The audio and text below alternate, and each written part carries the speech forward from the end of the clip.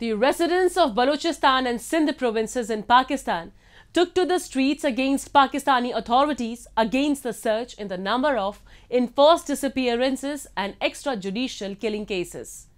Commemorating the International Day of the Victims of Enforced Disappearances on 30th of August, the leaders of Jeay in the Freedom Movement, JSFM, along with the family members of the victims, held a rally against the Pakistani authorities, warning them of a massive protest in the coming days had they not released the victims.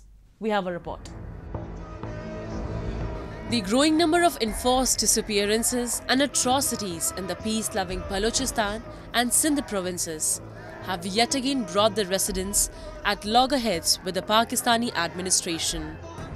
Commemorating the International Day of the Victims of Enforced Disappearances on 30th August, a large number of people, including the family members of the victims, held a rally at Jha's Chowk Sehwan Press Club in Sindh province.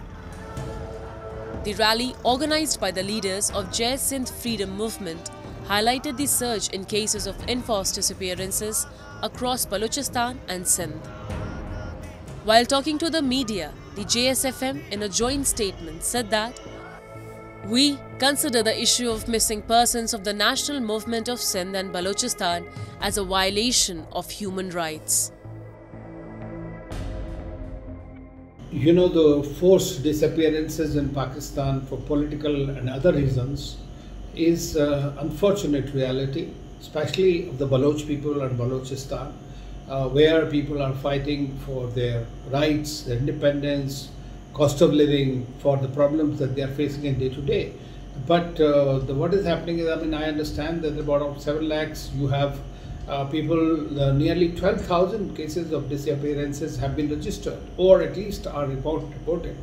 And nothing has happened on that. Even Musharraf himself had acknowledged this problem. Enforced disappearances in Balochistan and Sindh have been a long stain on Pakistan's human rights record.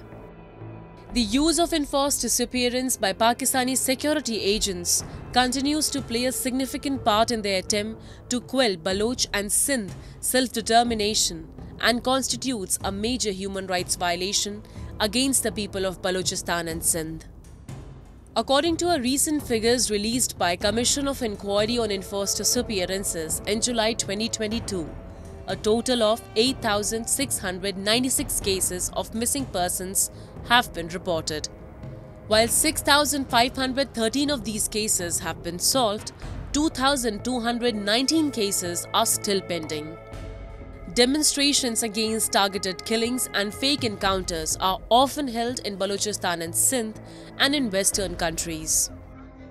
While holding placards and banners, chant slogans against inhuman atrocity in Pakistan, they urge the international community to speak out against the genocide, as the silence of the world community is giving impunity to Pakistan. This is something that needs to be addressed by the international community, but I doubt very much that there is a very keen interest on the part of the international community to address the problem, or for that matter that of the Pakistan government, which continues to perhaps feel that that is the best way, to look the other way, or try to engineer it also. This is quite possible because they think that this kind of an insurgency is something that needs to be suppressed and must be brought to books of those people, and that is why it is now also likely dissatisfaction is very likely to lead to some kind of extremism.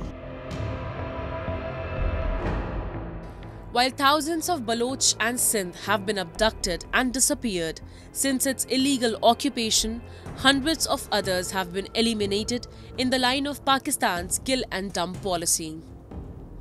It is a tool by the Pakistani state to silence the oppressed people of the poor provinces. Families of the disappeared people suffer significant harm. They live with continuous uncertainty about the fate or whereabouts of their loved ones. Some of these missing persons' relatives have passed away with the pain and suffering in their chests, but their loved ones have never returned back to them and they died waiting.